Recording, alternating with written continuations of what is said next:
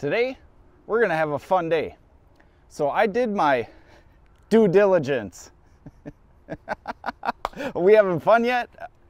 I am. So I did my due diligence, trying to figure out carbides, knives, what does the same chunk of wood, or a similar chunk of wood even, look like with knives on the same head, same carrier, same track machine, and then what do the carbides leave?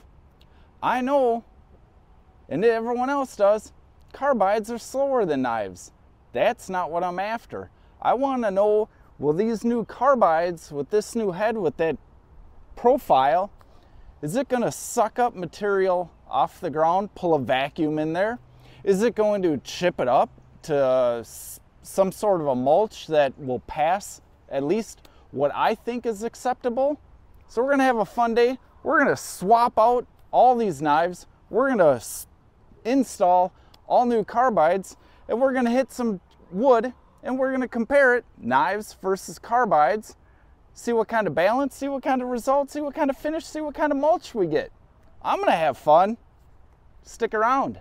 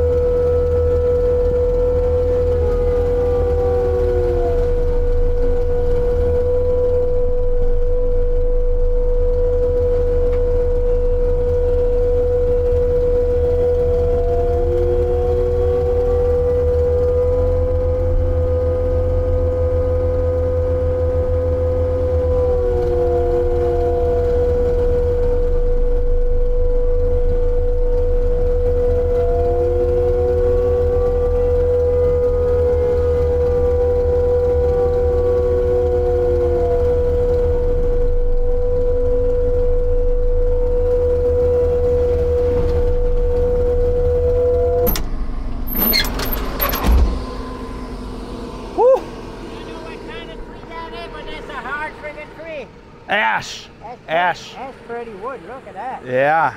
That's hot. What usually people do with that, they only shave half of it. They go about the length of the machine and they back drag. That way it'll not going to stall.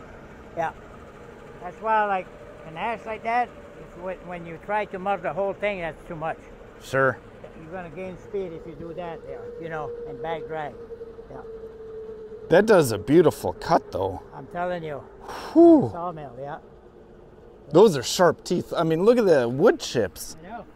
Yeah. This is almost sanded. I mean, you can run your hand across that surfboard. Ash is a hard wood. And it just disintegrated this so easily, so quickly. Hey, something real quick. So when we were with Vic, you know, life happens, family, kids. I had to go into dad mode. One thing that I didn't get to, I guess, showcase, but I really thought it was kind of important, at least when I was purchasing a Mulcher head. So when I wanted to find a head, the vacuum, the suction was also a very big selling point for me. And I want to show you that right here. You'll see very little wood chips here, and they're all sprayed over there. And that's exactly what I was hoping this unit would do. You'll even notice it cut the grass. So we skimmed the grass. So I thought this area was very important to kind of showcase in case someone was thinking, you know, hey, how well does the Shearex suck up the debris off the ground and send it to its maker? I can't figure out a better way to show it other than this is all green grass. This mulcher will mow your residential grass if you want it to. If it's even on the surface, it'll pick it up, it'll mulch it, it'll even cut your grass. That's how much suction power it has.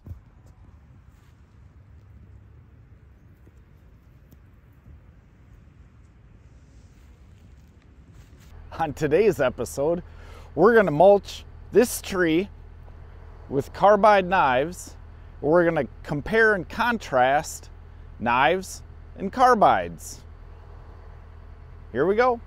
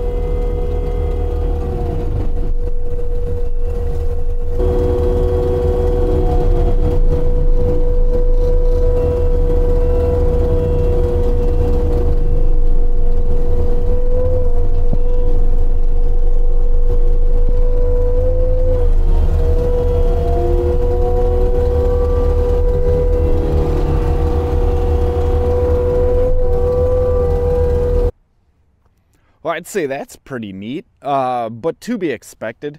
The carbide one, it just deep grooves all through it, just ripped and shredded, just shredded apart.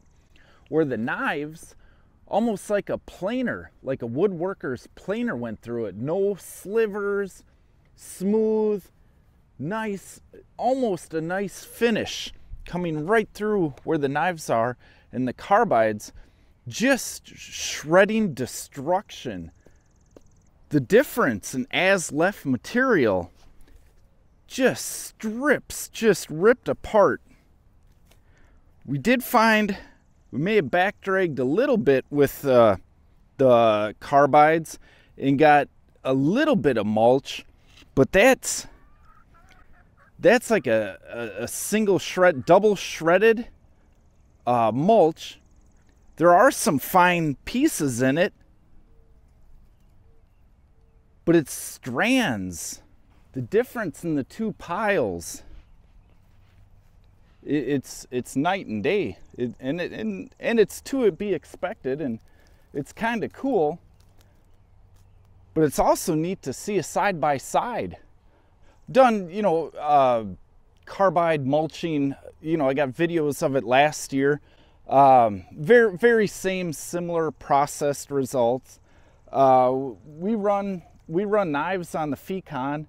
It's pretty cool to see one attachment and how you can completely change the processed material between a sharp knife and just these aggressive, mean, brutal hammers is what they're referred to quite regularly, just beating the tree apart with big blows and just using that TL12's horsepower to shred up a tree, where the knives, it's a lot more finished. Pretty cool. So I think it's pretty interesting to see the different stages or throughout the life cycle of processing wood. So this is your final stage with knives. This is, somewhere in your final stage with the carbides. We stopped the processing of material halfway through and made these, banana peels, as well as, some stringy mulch. Now in a production work setting, there's going to be, a blended style here. So, maybe you'll find that, in an acre, or it'd be some variation, thereof. But you get the idea.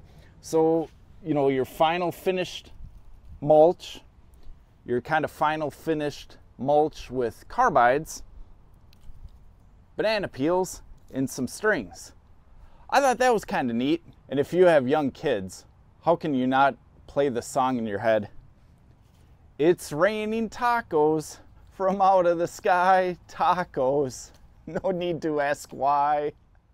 In Minnesota, our woods and forests are being overtaken by this invasive species called buckthorn.